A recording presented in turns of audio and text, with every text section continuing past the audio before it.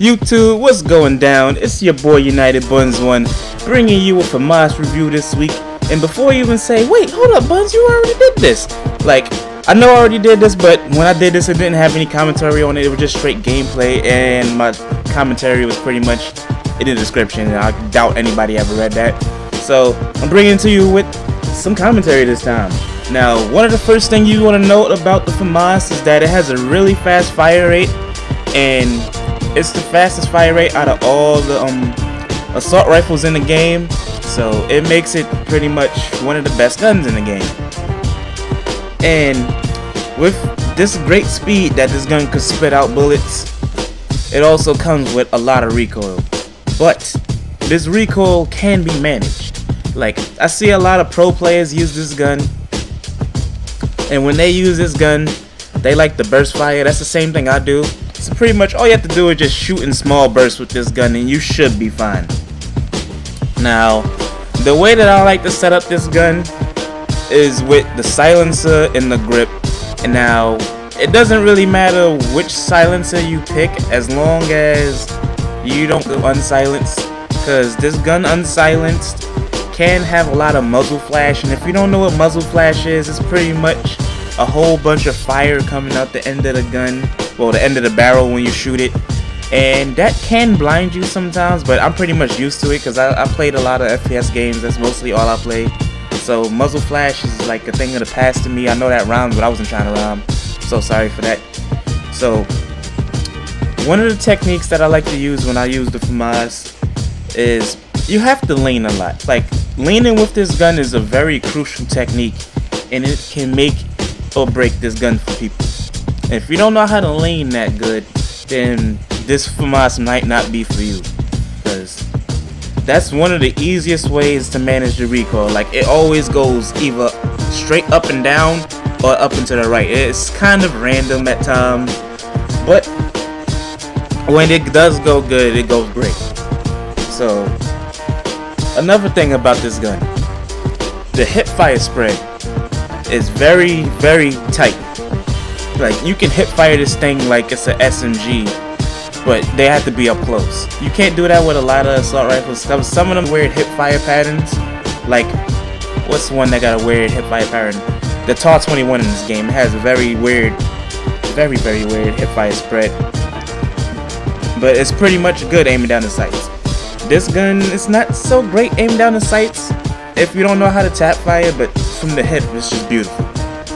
So another tip that you should learn about this gun, and I didn't learn this until level 61 actually taught me this, and I'm not going to say his name because he doesn't play this game anymore, but pretty much he experienced a lot with this gun, and one of his tips to me for using this gun, because I always see him using it, he just does great with it, was try using the iron sights, because the iron sights actually gives the gun less recoil. And I was like, what? So I actually tried it, and to my behold, it actually does reduce the recoil a lot. So if you're not used to the recoil of this gun, I suggest going with the iron sight first, and then maybe progress your way up to actually using the sight. Because the iron sight, how it does reduce recoil, it does have a very limited sight. Like, the sight is just awkward to use, but as long as you got, like, it's like a little tiny circle with an arrow going up. As long as you got that arrow on people, like, you can pretty much just obliterate them. No other gun really can, like, stand up to this except for, like, let's see, the Vector. I think that's like the only thing that shoots just as fast as this gun. Or maybe the MG4, but nobody really uses like machine guns that much in this game, which is bad because the game was great. So, especially the M60, so I suggest y'all try that. But anyways, back on topic about this gun. This gun is good at close range and at long range, because you can take this gun on a pretty decent map. I wouldn't say Sidewinder size, because that's a pretty huge map. Something like Death Square. You can pretty much shoot spawn to spawn with this gun and be perfectly fine, because I've did it myself, done it before, seen others do it, and I don't know why people call hacks on that, because it's nothing bad about the Famas unless they never tried it, or they probably just tried it in the preview menu and just was like, oh my god, no, too much recoil, I can't do this. No, I quit, I stopped, I stopped. But you can shoot from across the map with this gun. Like, it does have a lot of recoil, but you must learn how to tap fire before you even attempt to just spray across the map. I mean, you can, it might be on target for a little bit, but say if you use the 30 round cartridge instead of 25, you'll probably only get about 10 hits, and that's enough to kill someone, but that's a whole lot of spray, and I doubt you want to waste a whole cartridge just on spraying a person down. I mean, it's not a bad thing to spray a person down, if you know what I'm saying, but I wouldn't suggest doing it in this game where there's multiple enemies, unless it was a one-on-one, then you can spray all you want. A little side note before this video is over, one of the reasons I wasn't able to post this on Monday is because I actually had a lot of things to do. Like, I was recording people's videos, I record music videos and stuff, I actually edit them and stuff. It's nothing really big. If you ever wanted to see it, I can give you a link to one of them.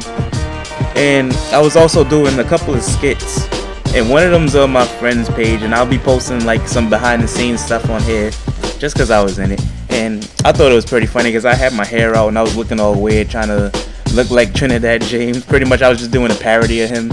It's all cool, it's all cool. So yeah, I'll try and get some more stuff up when I'm actually not that busy, because I'm always busy. I'm always editing, doing something. So yeah, that was pretty much the Famas review for you. This gameplay has been provided once again by my boy Aikusli, and if you didn't check it out before or the other time, you don't know what you've been missing, man. So go over there and hit that subscribe button. This has been your boy United Buns 1. Peace. I'm out.